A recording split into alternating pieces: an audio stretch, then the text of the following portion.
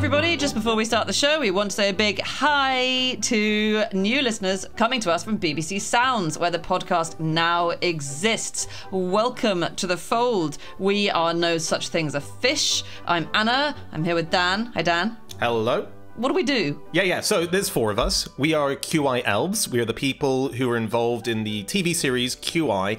And if you enjoy that, if you enjoy all the weird facts, this is a real kind of concentrated, distilled version of it where we just sit around and share the best, most wonderful, most odd things that we've discovered over the last 7 days.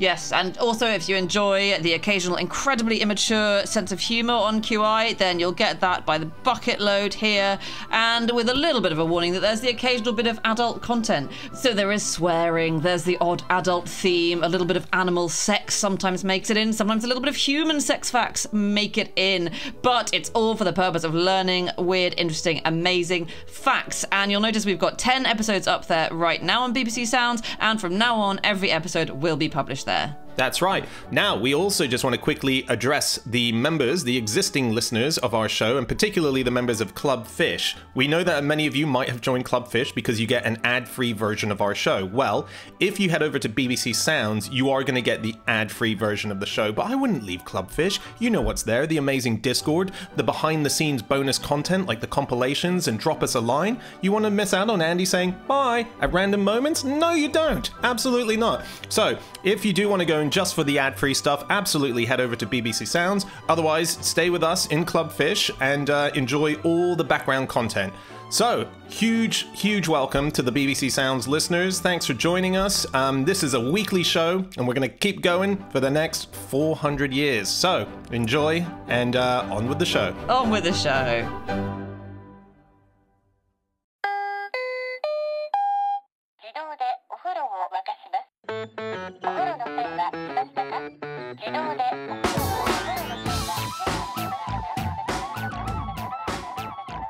Hello and welcome to another episode of No Such Thing as a Fish, a weekly podcast coming to you from the QI offices in Holborn. My name is Dan Schreiber. I'm sitting here with James Harkin, Anna Toshinsky, and Alex Bell. And once again, we have gathered around the microphones with our 4 favorite facts from the last 7 days. And in no particular order, here we go. Starting with fact number 1, that is James. Okay, my fact this week is the artist Goya, who was famously a deaf man, lived in a house called the House of the Deaf Man.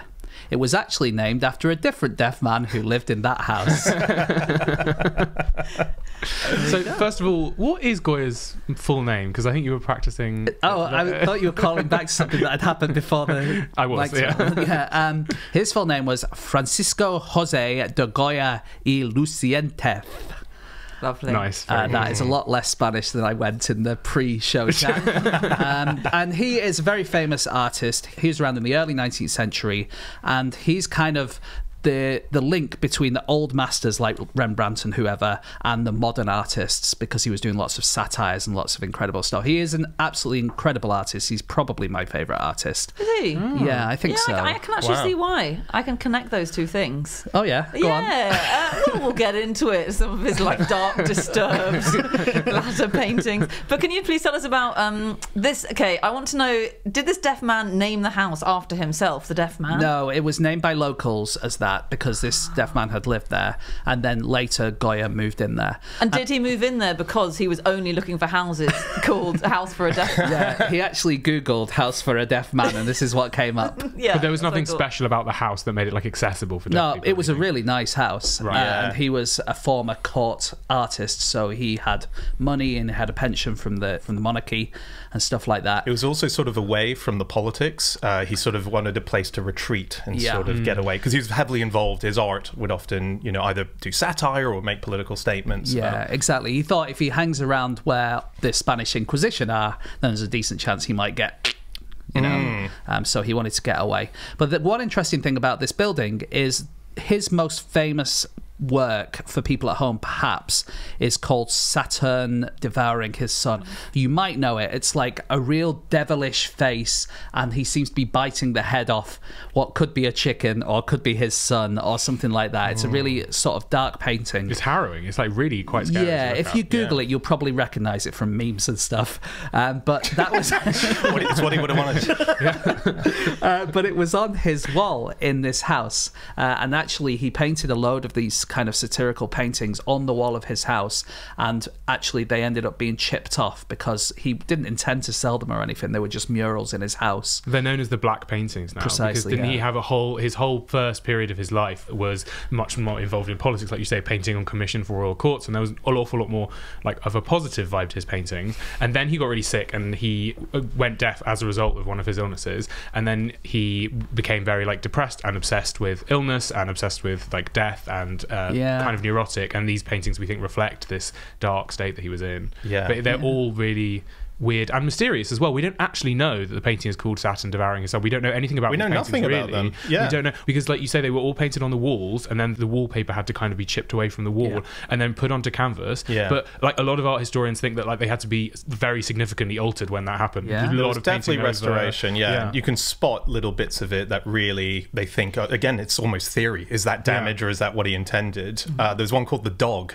It's basically a landscape where you see a dog's head sticking up at the bottom of the painting, and is he coming over a sort of horizon? Is he coming over a bump in a hill? Is he drowning in quicksand? A lot of people say he's drowning. Yeah, I looked at it and thought, it's like kind of begging, like you get a dog at a table begging, but a lot of people have interpreted it as drowning. But we have no idea hugely because Goya never intended anyone to see these. These were private kind of things that he did on his wall at home. If a kid draws on the wall, they get in trouble, don't they? And what kind of example is that setting? You've got to own your own house in order to then make those decisions, right? God, imagine if he was renting, how pissed off they'd be. You're not getting your deposit back. So he gave the house to his grandson, and then his grandson sold it to, I don't know, a baron, and then that's the guy who went, let's take this off, put this on canvas, donate it to the museums.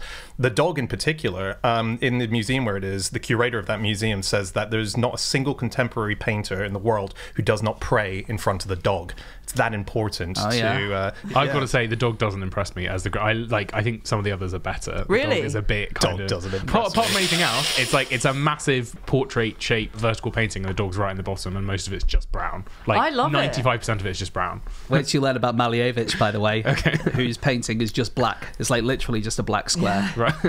If you don't like something that's 90% brown, you're not going to like that. No. I think the only reason people like the dog is because you've filed through these like witches and decapitated, bloodied people tearing each other to shreds, and then you've got little black dog. People love an animal. Yeah, people love animals. He knew the TikTok generation was coming up. He knew memes were on the way. He's so clever. It's actually Doge, isn't it? So there's so much written about his art and the interpretations of it, but what do we know about Goya the man? Here's a few things. Here's a few things we know. Are you presenting a documentary? I thought you were on the South Bank show for a second. It really felt like I was Melvin Bragg all of a sudden. The smell of orange. Love the smell of orange. Oh, yeah? Yeah. The smell of a girl's armpit. Loved it. As long as it had an orange in it. Did you get this from like a dating profile or something? Well, this is weird. The whiff of tobacco, the aftertaste of wine, and the twanging rhythms of a street dance. This is all according to a biography that was written about him. Is it according to him himself? Because it feels like, he wrote this down somewhere. It wasn't someone going, he seems like the kind of guy who loves sniffing girls' armpits. Let's put that in. Yeah. I love the smell of an orange. Like, who doesn't? Like, orange is generally pleasant. Why would you, like, note that down? Well, maybe he chucked the orange thing in there to make up for the weirdness of the girl's armpits, so that there was just, I'm not totally crazy. I like normal things too. He was the first major artist to paint a woman entirely nude in a profane style. As in this was the one that he got summoned by the Inquisition for, right? So profane means not religious. And this was the naked Maha. Yes. Who was deemed, I think, indecent and prejudicial to the common good. So, and I didn't know what a maja was, but majos and majas were, according to the New Yorker, this is how New Yorker described them, flamboyantly cheeky, lower-class dandies. And I didn't That's know what I've got on my dating profile. lower class, please. Have you heard the way you talk, Alex? But yeah, got summoned by the Inquisition, and I just find his tangles with the Inquisition quite bizarre. Yeah, because so weird. Well, who knew the Inquisition was still bloody happening the start of the 19th century? Yeah. It was They lasted for ages, didn't they? It lasted ridiculously long. It was practically going since late medieval times, and still they're struggling on, clinging on. I think they were quite toothless by then. That Python sketch was topical. Yeah. But he got away with it with the naked painting, I believe, by saying, well, if you think this was gross, then you're condemning your former king, because he said he was emulating a Velázquez painting that Philip IV of Spain had loved. So he was going, well, your king loved this, basically, your dead king. So what are you going to do? Well, the interesting thing I think about the Naked Maha is that he gave it, or sold it, I should say, to Godoy, who was the Prime Minister of Spain at the time. And the story goes that we know that Goya made two versions, the Naked Maha and the Not Naked Maha, the Clothed Maha, you might call it. And the Prime Minister supposedly kept the clothed one on display. And whenever his friends would come round after a few whiskies, he would say, look at this, and he would pull like a secret lever and the wall would spin round and the naked one would come out. That's like one of those pens where you turn it upside down. It's actually so tacky.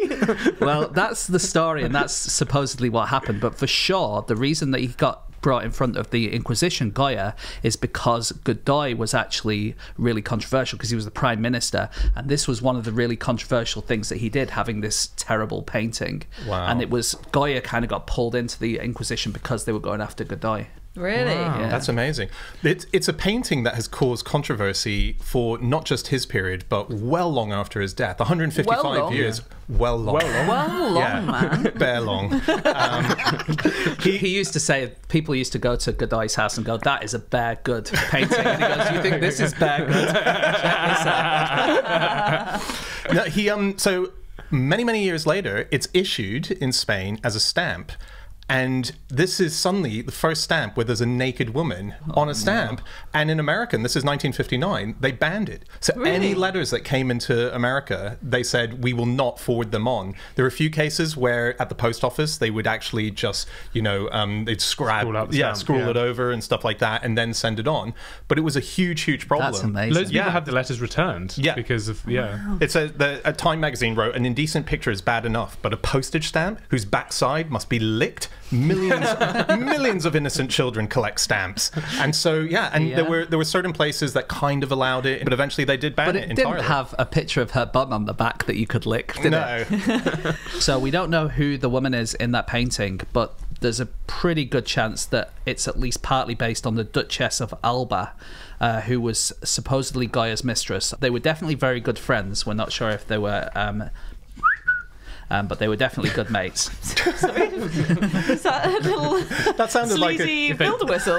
They looked after a small bird together. That sounded like an actual censor on our show, that you said a swear word and it's now been whistled over. I thought now that we're possibly going on BBC Sounds that I should not be saying fucking. Yeah, true. Anyway, the Duchess of Alba's full name actually was Doña Maria del Pilar Teresa Cayetana de Silva Alvarez de Toledo y Silva Bazan, 13ª Duquesa de Alba de Tormes, 11ª Duquesa de Huasca, 6ª Duquesa de Montero, 8ª Condesa Duquesa de Alvarez, 11ª Marquesa del Carpio, 13ª Marquesa de Coria, novena I won't do them all. It's 754 letters in total, her full name was. Oh my god. So either we have to say this fact, or we have to say all the other facts in this section, James. It's not time for both. So yeah, and her descendant who died in 2014, who was actually a quite famous Duchess of Alba, the one who was in the painting was the 13th, and the one who died in 2014 was in the Guinness World Records as the aristocrat with most titles. She was a bit of an eccentric. Really? Yeah. And the Duchess of Alba, who's in the painting, there's an interesting thing about her is she was one of the most powerful people because she was also supposedly the mistress of Godoy, the Prime Minister. But she had a bit of a beef with Maria Luisa, who was the Queen Consort, who was married to Charles IV. These were the two most powerful women, and they really hated each other. And one day, the Queen Consort was going to go to a party, and the Duchess of Alba found out what she was going to wear and got all of her maids to wear exactly the same clothes as the Countess and go to the party. So suddenly there were like 20 women all wearing exactly the same clothes. That could be seen as flattery. it wasn't. It was seen as famously, women hate that. it was seen as a massive slam. Do they? Women, you say? They don't like that. Oh. Well, it was seen as a massive slam, so much so that we think that the Queen Consort had the Duchess of Alba murdered.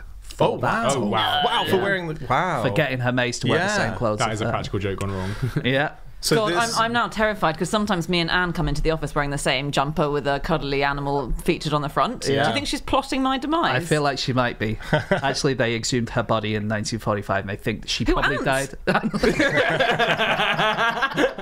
Yeah, and she probably died of meningitis, we think, from being murdered. But that was the story for hundreds of years. That's what happened. That's amazing. The number of paintings by Goya is going down and down by the day. Right? It's a real... I'd be more surprised if it was going up since he's dead.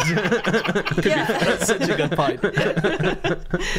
I suppose sometimes you find paint... No, that is true. You do discover lost paintings, that's He true. might have had another, like, a shed or something that he painted all over that we haven't discovered yet. Absolutely, He might have had a second home that he rented out as an Airbnb, but then it turns out that it had paintings on it. Yeah. But none of these things are true, is what we're saying. Well, I think what we're saying is we don't know. We just don't know. If you're staying in an Airbnb with disturbing paintings on the wall, get in touch. That's every Airbnb in my experience. Have you ever stayed in like a tastefully decorated Airbnb? Okay, you need to up your budget very slightly, Alex. I do. He's a lower class dandy. How can you possibly do that? So this is because basically lots of paintings that we thought were by him turn out not to be by him. Oh, really? And when, modern analysis is done, it looks very closely at brush strokes and the type of materials that were used, and they make certain deductions. I'm always skeptical, so there's actually one of his most famous paintings, Colossus, they now think was not painted by him, and there's one expert called Manuela Mena, and she says that the brushstrokes are inferior to what he would have done. You can tell that the confidence with which they were made is not an expert, and you think he could just be having a bad day. Can I just say, if people in the 200 years they listen to episode 183 of the podcast, go, they weren't very funny in that one, so I don't think it was them. That's that AI thing dubbing over their voices.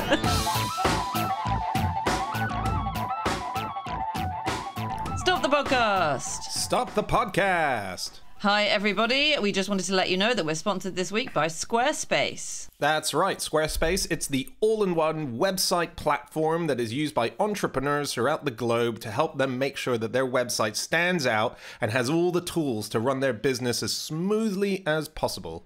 That's correct. So if you have anything that you want to put up online, something to sell, just your own brand that you want to publish to the world, get to Squarespace now. It's got so many advantages. So for instance, you could sell your products in an online store, whether you're selling physical, digital, or service products. Squarespace has got the tools you need for that. You can develop an asset library, so you could upload and organize and access all of your content from one place with an asset library, and you'd be able to manage all of your files from one central hub.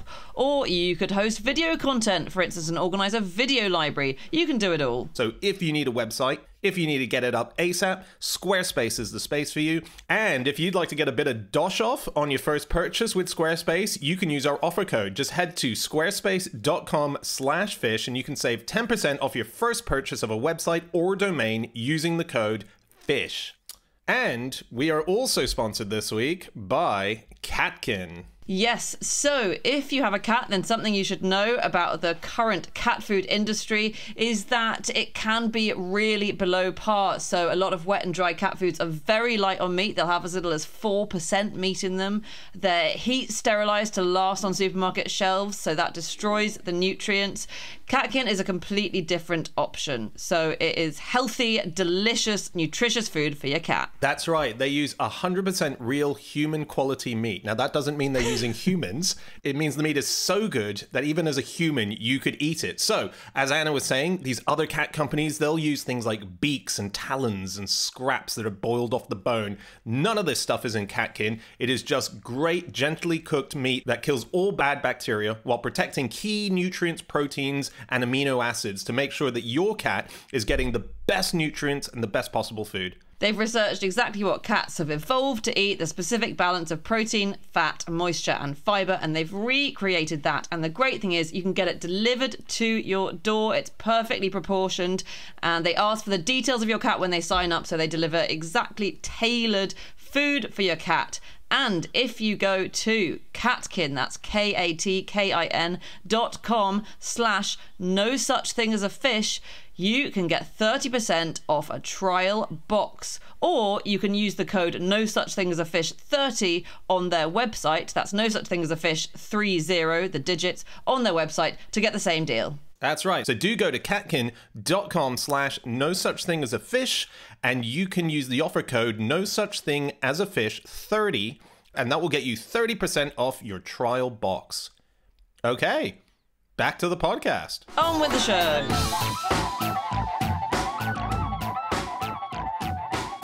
Okay, it is time for fact number 2, and that is my fact. My fact this week is that before governments experienced cyber attacks, they had to deal with fax attacks. Oh, what a great name. Ultimate name Fax for this attack. podcast. Fax attack. Fax attack. Oh, yeah. That's true, yeah. So this is a thing that's called a black fax, and people would do this as pranks, but they would do it to companies that they hated. They would do it to governments, where they would basically send over black paper from their side, and often they would loop it round, so their fax machine was just sort of eternally sending a fully black page, Like a conveyor belt. like paper. a conveyor belt, Yeah. exactly. And so the people receiving it, if they were not near their fax machine, suddenly they would be using all the ink up, or they might even heat the machine up so much because so much of it was processing these Overload whole it. pages. It would overload, and it would sort of just I suppose also means you can't use the fax while that's happening. exactly. We should say, because people will write in, probably not ink so much as thermal paper. Yes, sorry. Right. Yes. But I love already the people who would have written in to complain about that. And I'm sorry we corrected ourselves because I want to know you better. Send your faxes to podcast@qi.com. So yeah, it's a method that was done, and it was done, before cybercrime. If we're being sort of talking about it loosely, because there are always examples of like the 1700s, a version of cyber Yeah, they say the first one was like 1834 was supposed to be the first cyber What was crime. that then? Well, it was in France, and it was obviously before the internet was invented, and it was you. a way of hacking. Sorry. Kids these days, they might not know. In those days, financial market data was like trading was happening, but it was sort of done via like letter. So if you were in a different town, like the information would travel quite slowly, and people were always trying to find a way to beat that information, and people tried like carrier pigeons and all sorts of stuff like this. But one way it wasn't communicated was the telegraph system, which was used for other things. But these two brothers, the Blanc brothers, they set up a ruse with some of the telegraph operators where they smuggled little information indicators in other messages. But the way the hack worked was that the information would be like single character, like I suppose U for up or D for down or something like that, to indicate something to do with the stock market. But then if you followed that with a backspace character, it meant that it wouldn't get written down because it would be regarded as a mistake, but the telegraph operator would see it all. So if they were in on it, they could write down and be like, oh yeah, this was sent over That's as a mistake clever. and we're not writing it down, but this is the information. So And the idea being that if the price of gold has gone down, so you could have sell it in on the before market. anyone else can. Yeah, exactly. Huh. Yeah. That's clever. Do you think, obviously, who was the modern artist we mentioned earlier? Was it Rothko who did all the black paintings? Oh, Malevich. There's Malievich. Awkward when he tries to fax the photos of his new artworks through. I keep trying to send it to you. What? Stop pranking us. That's why it's worth so much. It's just the ink. No, it's not. It's not black. It's the Duchess of Alba's name in very small font. That's all it is. Do you know who, as of 2017, so I don't know if it's changed, but the last report that I saw, 2017, was the biggest purchasers of fax machines in the UK? NHS? Yes, it's the NHS. Yeah. So interesting. They've really phased it out since then. I think, haven't they? There was a big scandal a couple Yeah, of it was years ago where controversial, they were yeah, I like, remember. we've got to stop this. Yeah, and pages as well, wasn't it? Yeah. I think they decided they wanted to get rid of them all. Also, the NHS still have a big dictaphone tradition where a lot of the older doctors still, instead of... Why don't they just use their fingers? It's one of my favourite jokes. It's a brilliant joke. It's a great joke. It's great. Sorry, as you were saying. No, just that loads of doctors still will be able to log into the usual NHS account, and when you go to the doctor, they'll make your medical notes and just put them into the system. A lot of older doctors still prefer to use dictaphones, i.e. manual dictaphones with like actual cassette tapes inside, dictate the notes, and then they're sent away to a third-party transcription service, and then the notes are sent back, and then the doctors then check them, like the written notes, and then they're inputted to the system by someone else, and it's an insanely inefficient system. You've got to feel bad about that, surely, Yeah, doctors. I know, it's ridiculous. Miley Cyrus uses fax machines Okay. Is this... What for? for communicating. Everything, really. No, only with one person. Okay. She uses them to communicate with her godmother, Dolly Parton, because Dolly Parton actually does use them for everything. Wow. She refuses to use text messaging and instead uses a fax machine for everything. Really? You really buried the lead there, but you were trying to get the kids in by saying Miley Cyrus sometimes uses a fax machine for Dolly Parton. That's amazing. Yeah. Dolly said, I don't want to talk to everyone that wants to talk to me. I don't text because I don't want to have to answer. So she thinks if people text her, she'd have to reply all the time. But with a fax machine, she can just like get the messages and then. Yeah. Yeah, it's very indirect. You can't do the 3 dots thing, or you don't get seen on a fax. Yeah. Like, No. Yeah. But then it's still indirect this way, because Miley Cyrus says that she doesn't really fax. She has a phone. What happens is Dolly Parton sends a fax, then somebody at the other end scans the fax to see what it says, and then writes it in a text message that gets sent to Miley Cyrus.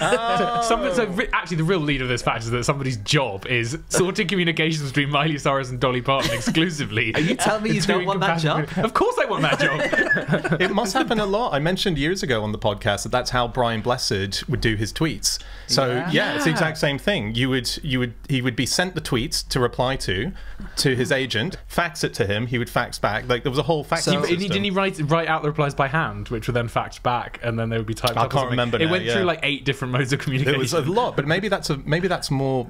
It Yeah. can't just be Dolly and Blessed. Didn't Brian Blessed once tweet Miley Cyrus saying, "Can you tell Dolly Parton to answer her phone?" I think it all had to go through the NHS in the end in order to make it work. Have you heard of the fax number of the beast? Okay, 666 something. It's 667. Oh. And it's quite just a little nice nugget for phone numbers of faxes. Oh, because of course your fax number used to be your phone number, but with 1 digit at the end, gone 1 up. Yeah, Remember that? Exactly. Ah. Yeah. So 667 is the fax number of the beast. I see. Sorry, according to people who... I think it's a joke, right? It's a little joke. It's a joke. Yeah. It's a joke. Yeah, it's a joke. Yeah. Yeah, no, nice. I like... Sorry, I get it. I like jokes. I'm a big joke guy. Before we had cyber, let's say urban legends being sent through email and Facebook and stuff like that, yeah. they were all done on fax machines. Yeah. And in 1993, there was a big scare in Memphis, Tennessee, because there was a load of faxes going around about gangs would drive around with their lights off in their cars, and if anyone flashed them to tell them their lights were off, then they would chase them, stop them, and kill them. Oh And my God, obviously- was this not true? Because I heard this rumour quite recently. It's just got to Anna's fax. I mean, that still goes around, that rumour, right? But no, it is fake. But it was called fax law, the culture of sending faxes around, and it was the old meme culture, I think. Yeah, exactly. And when emails came along, it just went from fax to email directly from there to there. Yeah. So fax law was the name for the rumours, the lies that were started. Yeah, like folklore. Thank you. Again, I now get that that's a joke, fax law. It's a play on words. She likes jokes. She loves ladies and jokes. gentlemen. I'm a joke guy. The last Dick time I info. came on this podcast. Do you know who else used to fax each other in the 80s? Well, loads of people. Give us A full list. I framed that question badly. I've got a better way of framing it. Yeah.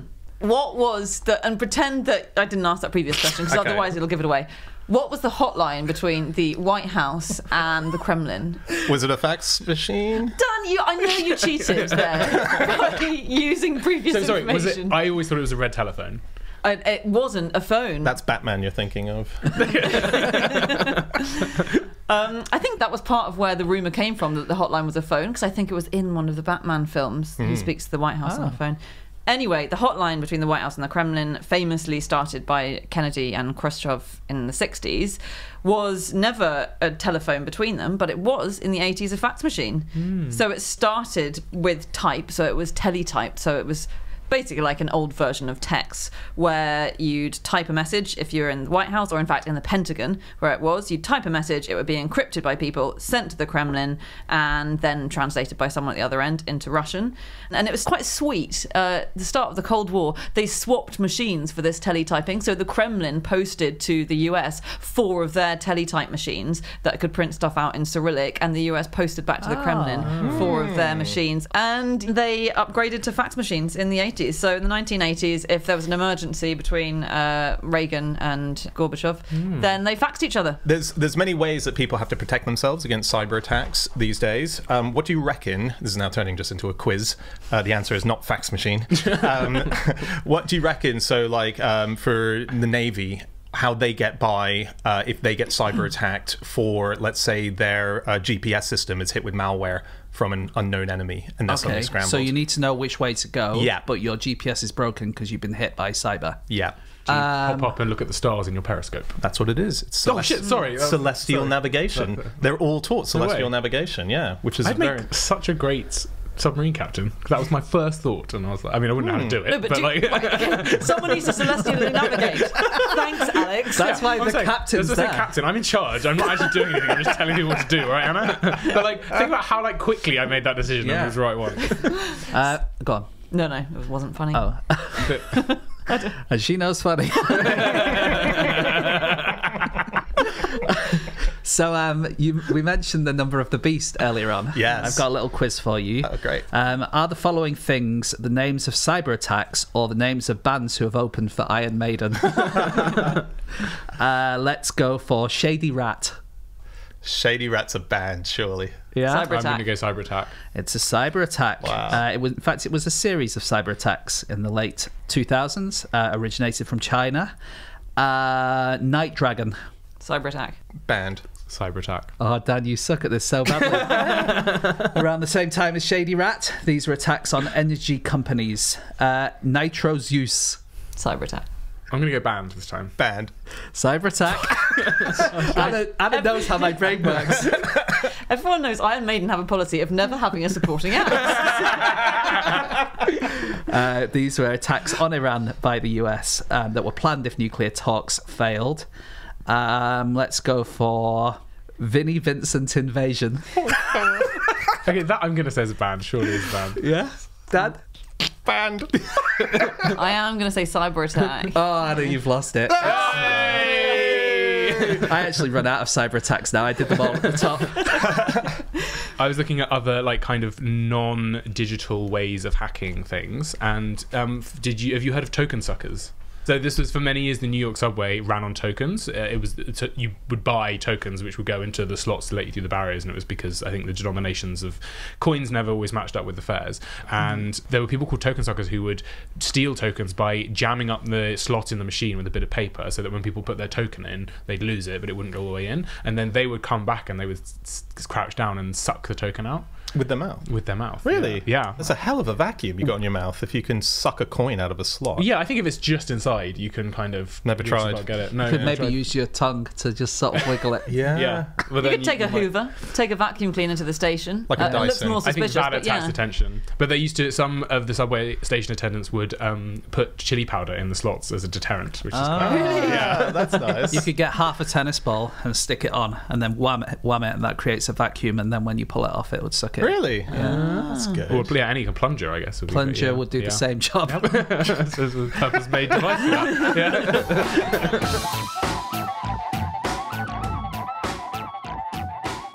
Yeah. Okay, it is time for fact number 3, and that is Anna.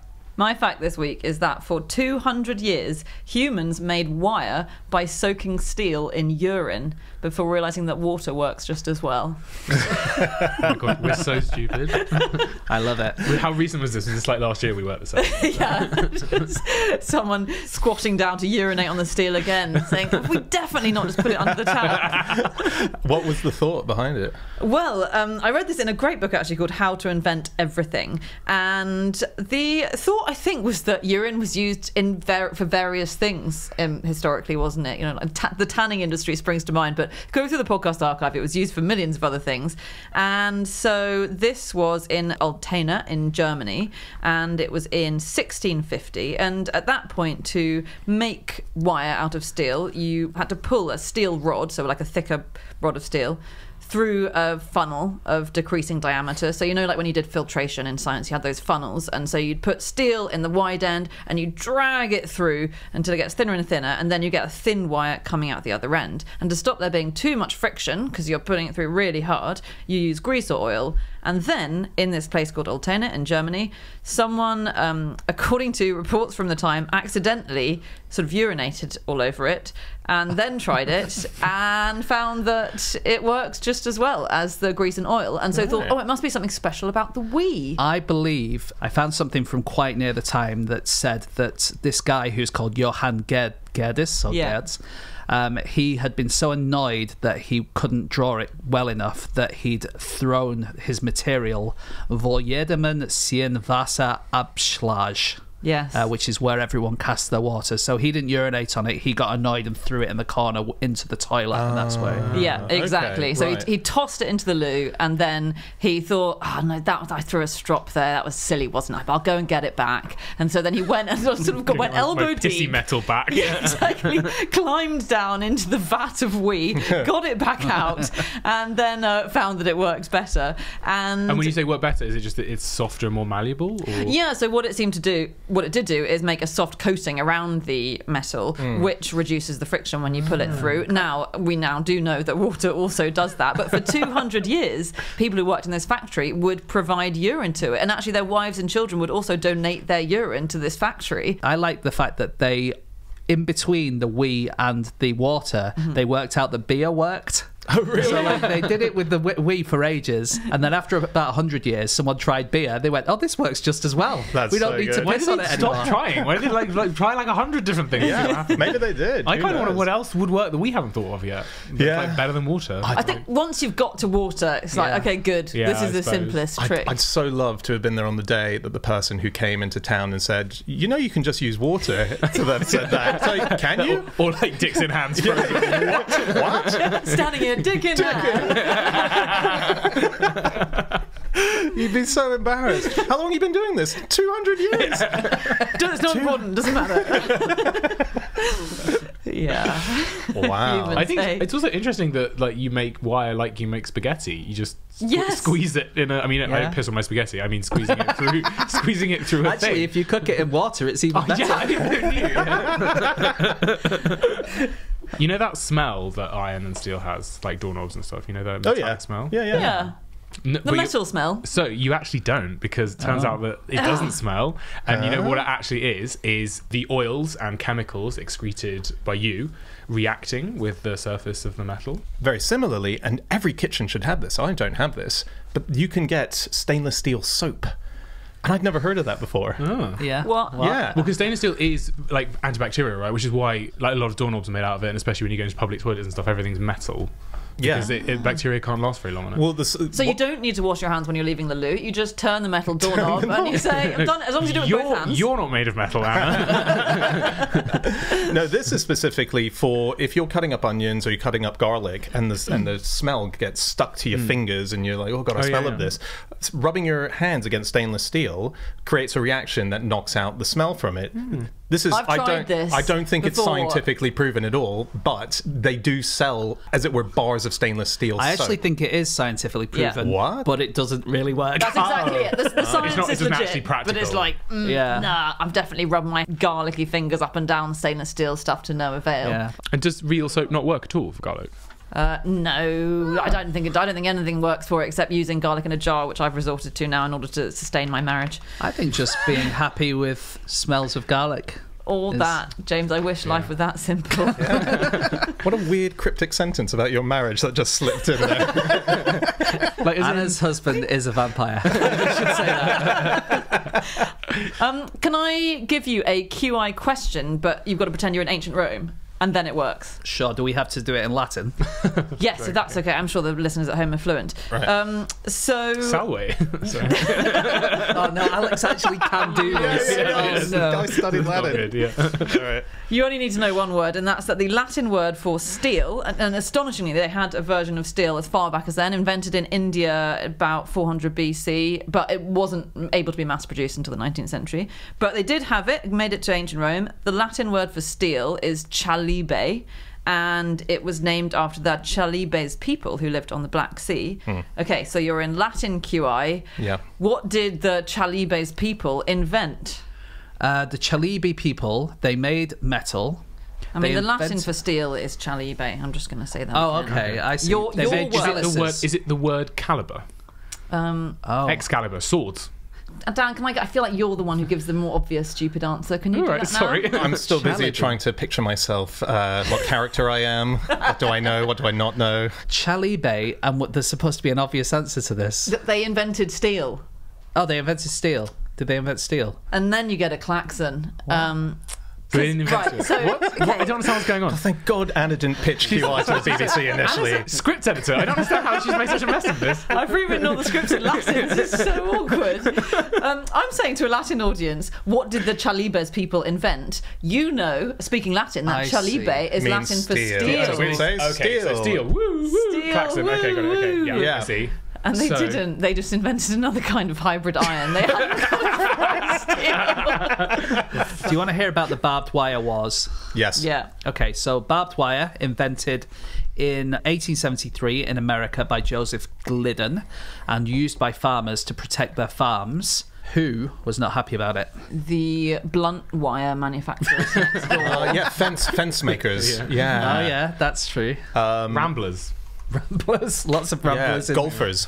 Golfers. Yeah, these are all great answers, but all wrong. I actually feel like ramblers, because I think I may know the answer, but ramblers might be a vaguely correct-ish. People who wanted to ramble, right? I think it's true. I mean, not many people like barbed wire, I'd say, but The answer is cowboys, because if you had a farm and you didn't have fences, your cows and sheep could run anywhere, but you kept them in the right place by employing cowboys. But as soon as you had barbed wire, you didn't need to employ cowboys anymore. this is first. who ramble freely, which is why I've given Alex half the points. Ramble, they're on horses. Yeah, I think of rambling as just sort of roaming free, but Yeah. do you think it has to be on foot? I think what we're doing now is rambling. For sure. But the other people didn't like it were small ranchers, because if you had a big ranch and you could afford loads of barbed wire, you could put loads of barbed wire around your farm. But actually, in those days, people weren't really sure where one farm stopped and another farm started. So if you were a small rancher, you would often find that you would turn up to your ranch and there's a load of barbed wire and you couldn't get to your stuff anymore. And so there was a huge amount of violence and tension between these kind of small ranchers and the big ranchers, and there were wire cutting groups that would go out and cut all the wires, and actually Grover Cleveland, the president, had to send in the army to remove any unlawful barbed wire fences. Didn't they formed sort of gangs, didn't they, with really fun names? They were called like the Blue Devils, the Owls. They supported Iron Maiden, didn't they? Sorry, you're right. Native Americans as well didn't like it because it stopped buffaloes rambling free. I'm going to make ramble happen. And they depended so much on their livelihood for buffaloes. It's one of the reasons that buffaloes basically went extinct by the end of the century, is that they couldn't roam free anymore. They were fenced in. Right. And it was all kind of Lincoln's fault, wasn't it? Because he signed this act which said everyone can have a bunch of free land in the Wild West if you agree to farm it. So all these farmers moved there, and then we're like, Right. how do we stop these buffalo from trampling all over our crops? Yeah. Bloody Got Lincoln. electric wire, right? After the barbed wire. Yeah. Yeah, I'm just trying to think. I wonder how many people died in that small town who were having a nostalgic piss on a bit of wire that they saw. Does it actually I think that's a myth, isn't it? That if you piss on an electric fence, you get electrocuted. Don't try it okay. at home. Don't try to. Who's got electric fence? Get out of my room, Mum! I did warn you. I think the myth that I remember, and again, I'm not sure that this is true, so people shouldn't try it at someone else's home, but your urine stream isn't usually a complete stream. It's usually got gaps in it enough that the electricity can't travel up it. Did anyone come across this Guardian notes and queries section? So, you know, the Guardian does notes and queries, and someone asks a question, and often people who have inside knowledge answer Yes. underneath. And there's one that's when was wire invented. Did Okay. any of you see this? No. It's just very confusing. So there's when was wire invented, and then various people underneath give their answers. And one of the answers is fierce controversy surrounded the invention of wire. And it goes on to explain that Thomas Mallam said he invented wire in 1830 at his foundry in Sheffield. But a Frenchman, Jean-François Martin, also said he'd invented wire at the same time. There was this legal action contesting the right to the patent. It was never resolved because Thomas Mallam died of an inflamed liver. And then it said, it's extraordinary facts. Thomas Mallam's memorial is in Abney Park Cemetery, very near where I used to live, which has lots of amazing gravestones on it. And it's now rusted away, but it used to be constructed entirely of wire in the shape of an anvil topped with a falcon. And the source was a book called Wire, Its History and Application by Dr. A. Stone. And... Sorry. It's different material. Well, it is a different material.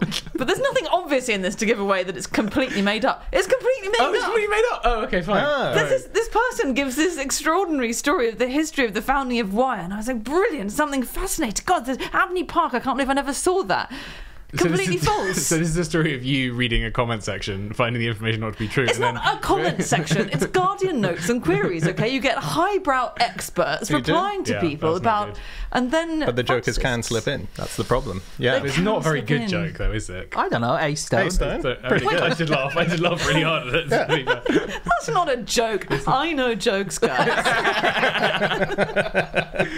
Just on other things you can use urine for, virgin boy eggs. Oh yeah. Do you remember this? Boy this is like, so they are a traditional dish from China, from Dongyang, and basically it's exactly what it sounds like. They boil eggs in the urine of young boys, so like 10 or younger.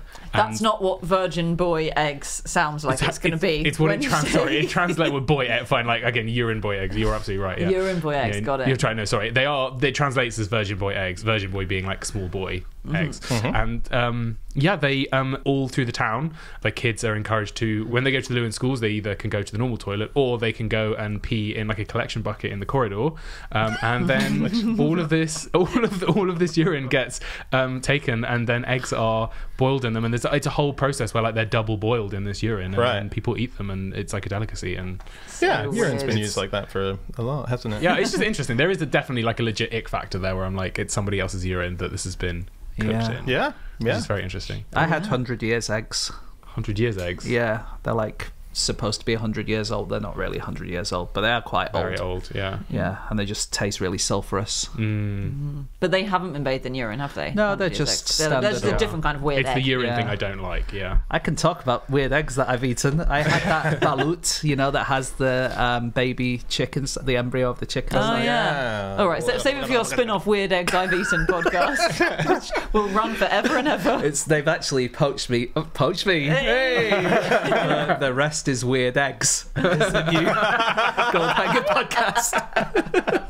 It's me and Delia Smith just talking about weird eggs. Weird eggs.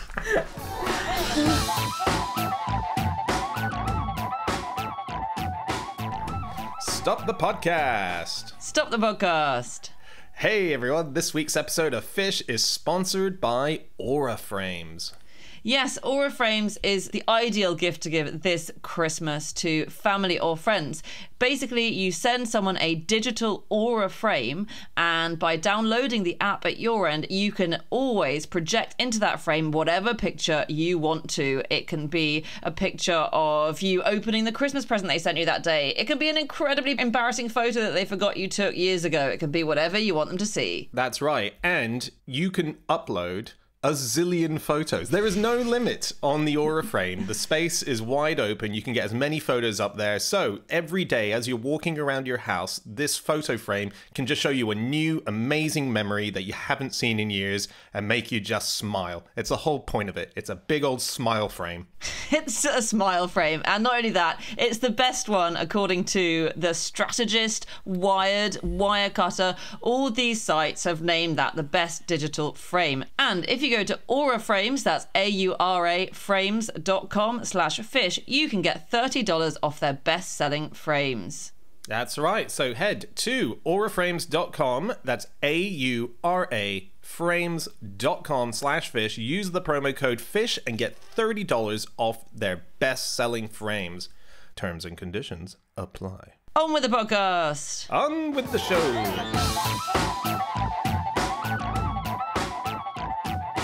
Okay, it's time for our final fact of the show, and that is Alex. My fact this week is that dragonfly wings are equipped with tiny knives that physically rip bacteria apart. What? Nice. It's amazing. Oh my god. It's a property they have that keeps their wings clean and So it keeps them clever. safe. Can I ask a question, Yeah. Alex, straight off the bat?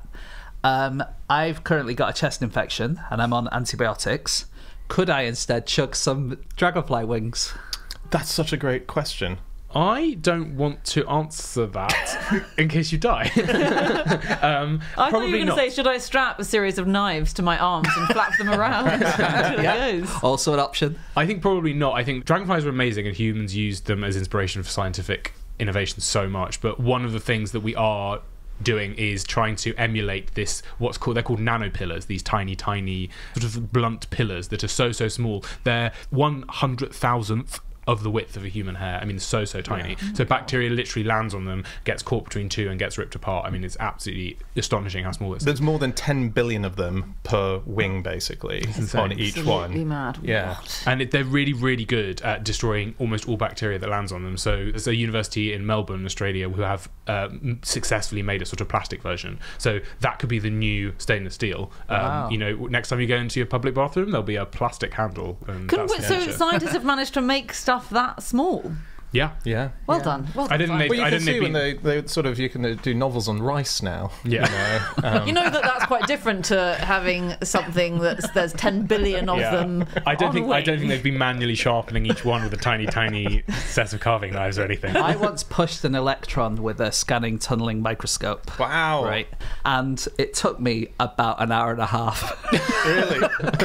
Where did It you was push quite a it long to? time ago. No, just like to slightly other place to where it already was. Like I just moved it. Can you just blown it? No, because it's an electron. It's so small. Oh, okay. So you have this little sort of... It's like a needle, but it's some kind of quantum effect. I don't know. I did study it, but I don't really understand it.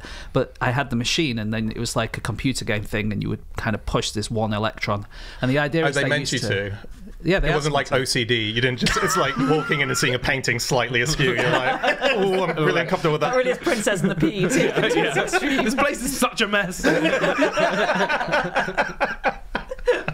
But yeah, dragonflies are actually astonishing. They're incredible. They are Yeah. amazing. Every fact I learn about them is that you're the most metal, insane. They are the most efficient killers in nature. They are the most efficient predators. They kill over 95% of the prey that they chase, Yeah. which is that's unbelievable. We're so lucky they're so small and they don't eat us. Yeah, I love you call them the most metal. They've opened for Iron Maiden. Yeah.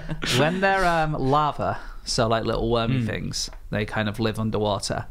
And then they shed their larval skin and start to become a dragonfly. And they create these wings, but the wings are like made of jelly. They're not like the wings that they have when they're older, so they need to dry them out.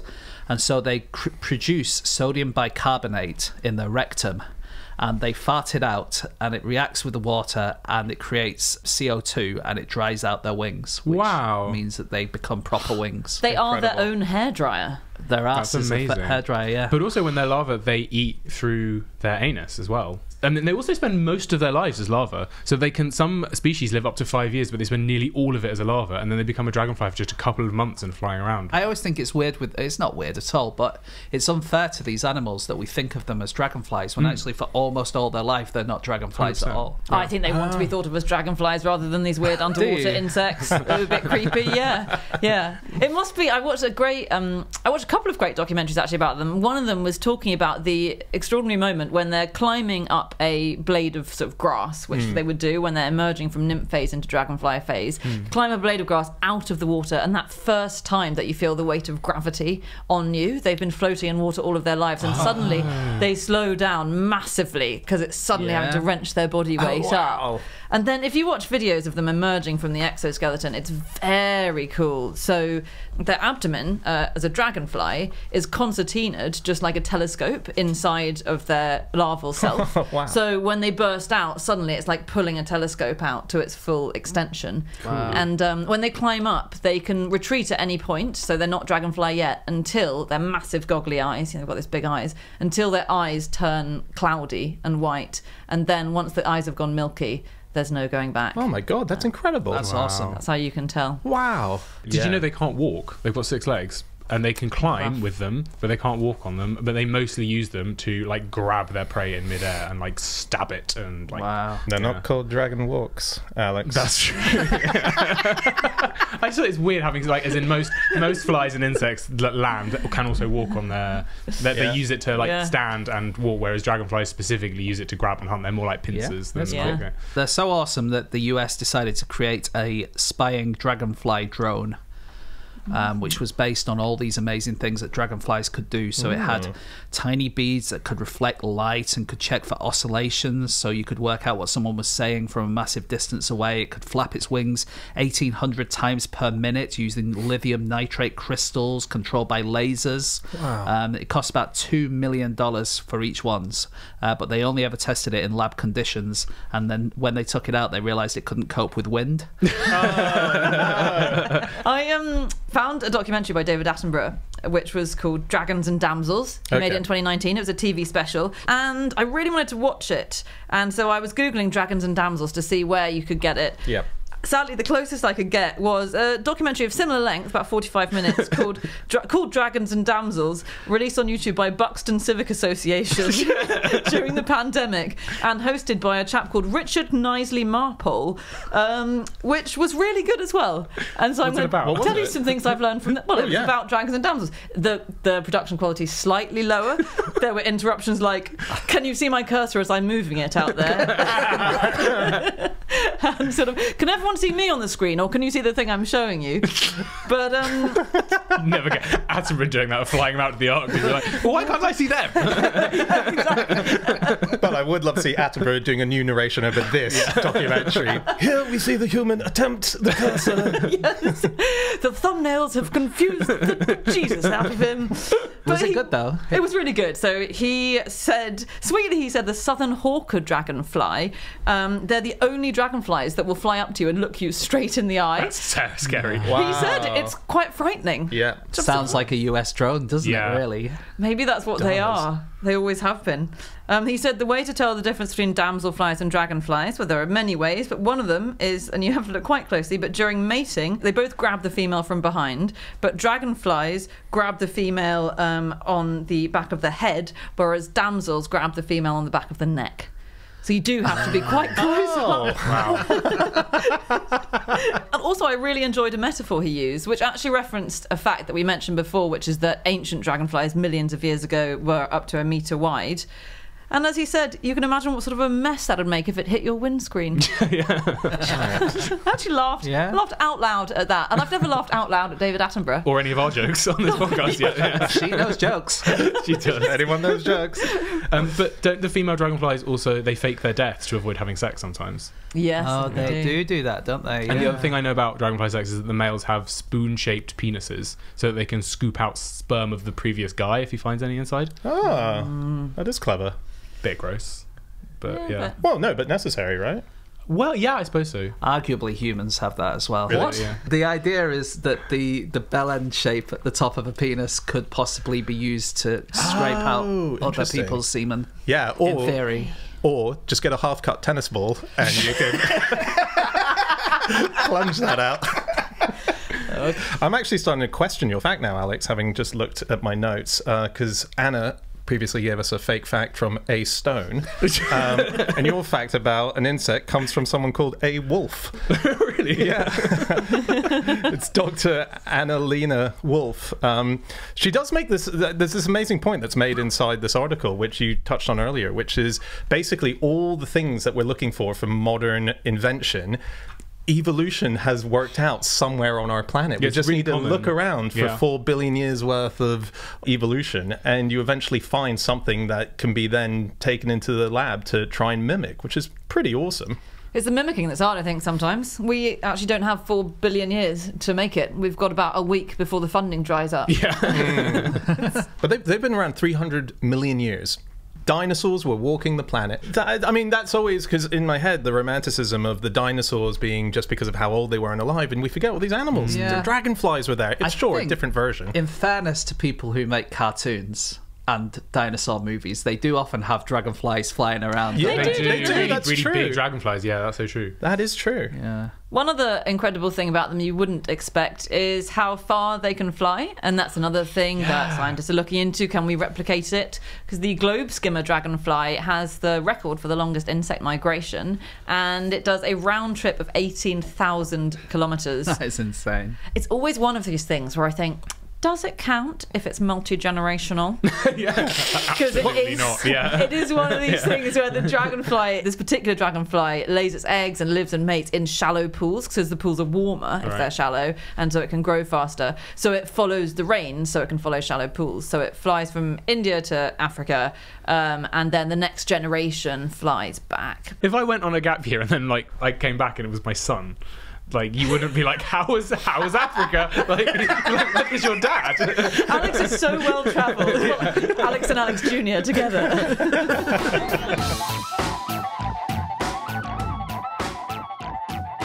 Okay, that is it. That is all of our facts. Thank you so much for listening. If you'd like to get in contact with any of us about the things that we have said over the course of this podcast, we can be found at various places on the internet. I'm on Instagram on @Schreiberland. James? My Instagram is no such thing as James Harkin. Alex?